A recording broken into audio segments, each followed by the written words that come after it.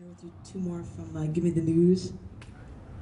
The back cover has a picture of me on the cover of a newspaper when I was doing a protest about acquaintance rape issues, and I had blonde hair, but you can't really tell. Anyway, I will start with this one from Give Me the News, and I guess it talks about cats, and I might embarrass John. This one is called On All Fours. When you sit and you work at your desk, when you're at home, it's like you're not here when you're lost in your work. But I've noticed one thing.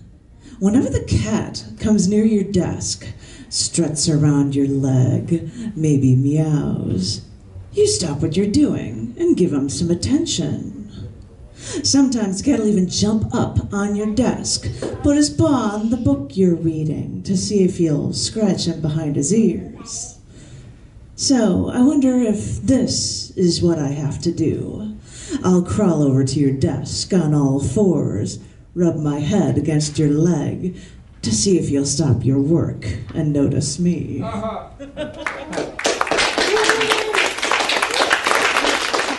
Times from work. This one is called Know You. It's weird wearing a name tag for this job because every once in a while somebody starts talking to you and they make a point to say your name. And that's when you realize you're suddenly at a disadvantage because you just trying to do your job and this stranger keeps saying your name. When they say your name, they say it like it sounds like they're broadcasting it to the world. You almost feel like you're in an interrogation room and the lights being shone onto your face and they already know your name.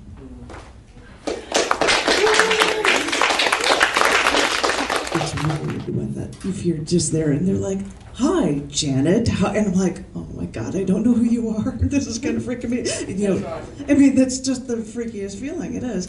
I'm going to share with you a new poem from the most recent feature I had at the Baha'i Center, where I wrote erasure poems for Poetry Month. And this last one I did was actually an erasure poem is erasing words from another existing document to come up with something new. And I actually pulled a poem from Sri Sri, a man from the region of India that I had visited a few years ago.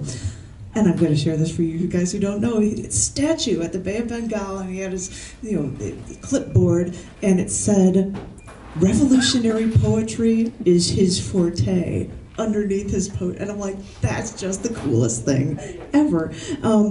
I managed to find a translation from his native language, and I'm going to share part of that with you, and that is, the original is called The History of the Nations, and this is called Poetic History.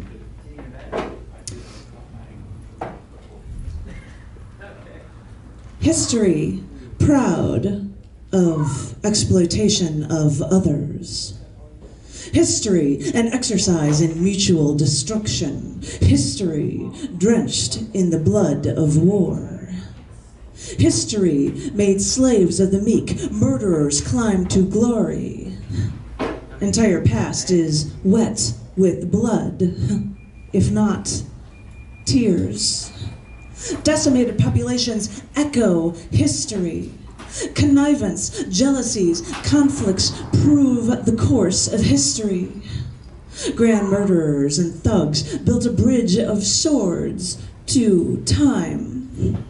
Artificial laws with other forces fell down as houses of cards. The deception, the heinous crimes of the mighty, the schemes can't be allowed. Exploitation of one person by another, one race by a different race, can't go on. All the downtrodden peoples, the different races of all continents will broadcast in one voice the true nature of history. Which battles took place? Which kingdom lasted how long? The dates, the documents, these are not the essence. Stories hidden under the dark corners of history are wanted.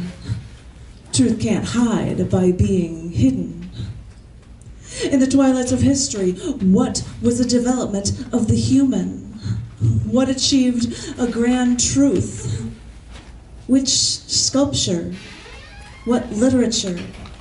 Which science? What music? Which renunciation? Which dream?